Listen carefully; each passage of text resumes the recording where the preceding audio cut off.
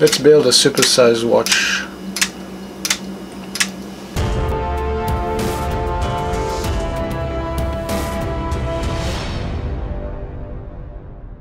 Happy New Year everybody, Jacques here. So I want to go over the hardware that's needed for this watch clock. So I'm going to take it apart, go over some of the details inside and put it back together. Let's do it.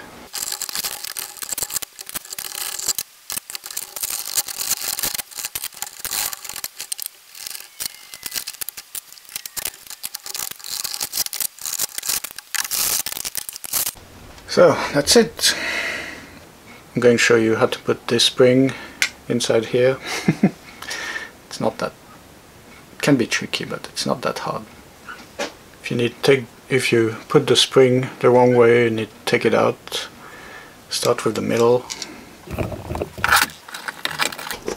and slowly pull one coil at a time.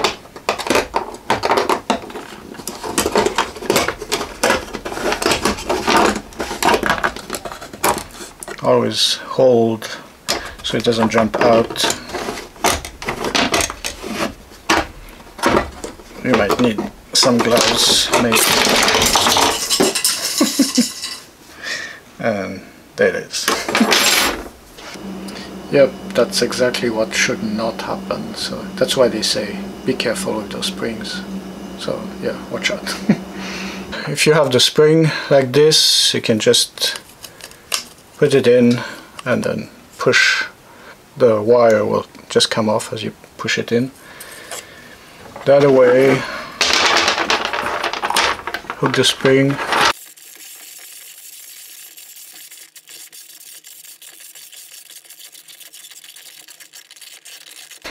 There. There's one thin barrel and a thick one. Thick one first, so there's room for the nuts or the heads of the screws. And this, the shaft is fixed in here so it doesn't move.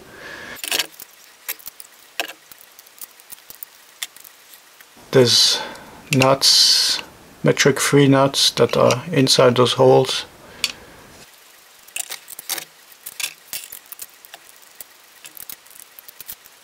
Put all the screws in, hand tight.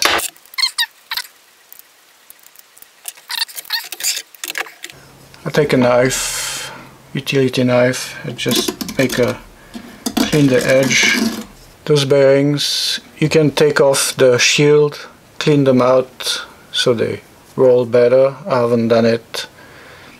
I made this spring with a 1mm piano wire. Tied it to the bolt. I made 4 loops around, makes enough spring. The spacer is built in this gear. You can print it like this on the bed without any support. It just works just fine. So there's 3 bearings, one here, one here, one here. The bevel gear, it's loose. The harbor is pretty tight so it doesn't come out. Don't forget the washer on the back. Some rods are shorter. They'll come in the middle. This frame, take the edge off with a knife. Put the bearings. This is tight fit. The wheel, there's a square and a thread inside, a nut and a little piece of rod. The center shaft, this needs to be fixed on this because that will power the minute hand. Make sure you have enough length at the back to go to the bearing, and don't forget this. A little spacer here. This is a piece of 1mm piano wire in here that will hold the stem so it doesn't move. It holds it in position. Spacer. Yeah.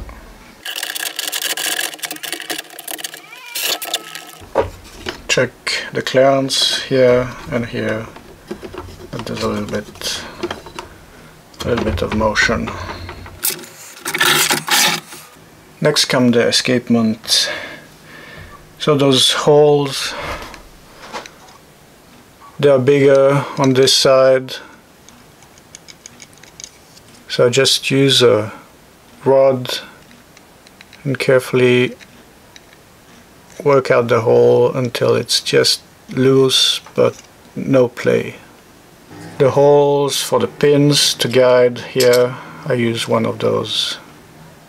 But if you drill those holes, then there'll be too much play.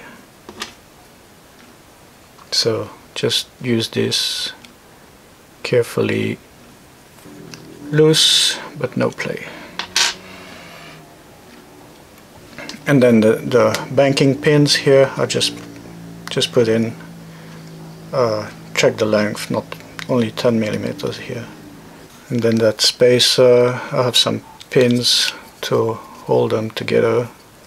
Okay, so now I can start putting together the escapement. Escape wheel, the spacer, tube in the front, shaft is, the harbor is tight, anchor, same thing, a little spacer, piece of tube. The balance wheel, so I tuned it in another video, added some weight until it's heavy enough to slow it down for 666 millisecond per beat. So I added weight until it was slow enough. There's small bearings, 2x5 bearings here. There's a longer spacer.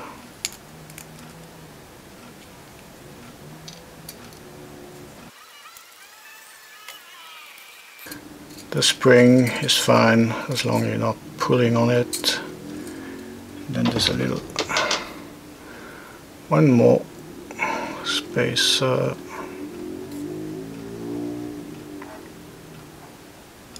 The small diameter against the bearing.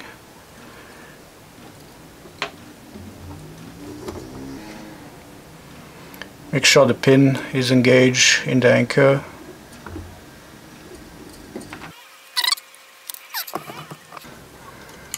Now comes the fun part, the top.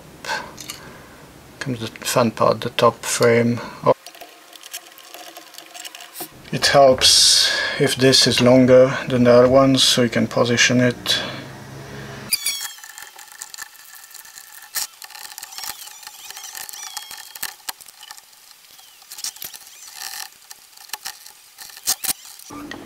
You want to center the spring with the balance wheel.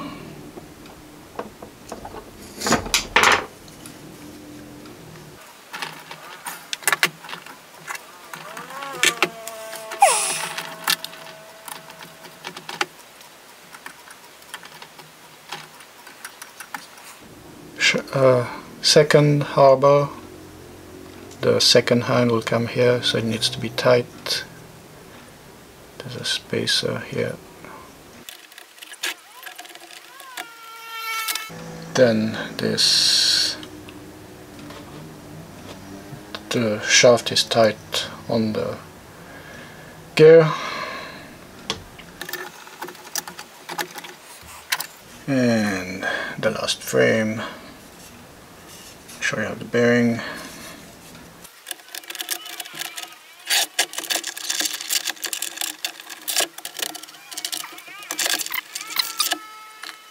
Then I have a washer here. That will be what they call a cannon pinion. There's two pieces of piano wire in here, and those screws push against the piano wire, so it makes a controlled friction here.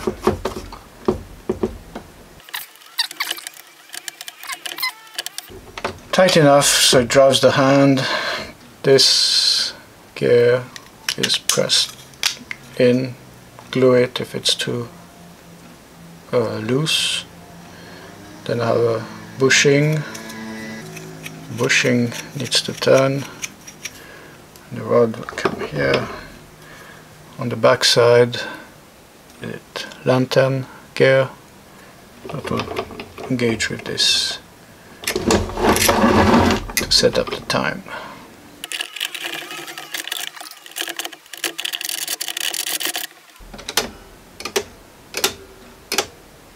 It's working! The hour gear needs to spin.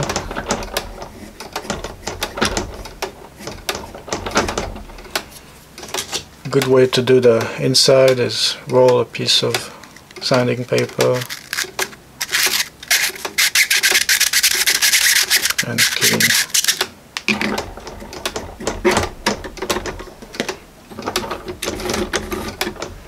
And the second indicator, and then again put the face.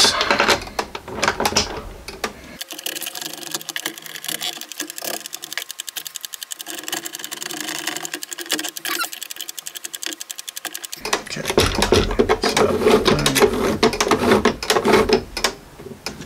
so you want to check that you have a little bit of play, all the ones, not too much, so and that the escape wheel is aligned with the anchor and the anchor aligned with the balance wheel. And because it's a watch, so it can basically go all position. And because the gears stick out, so I made that stand.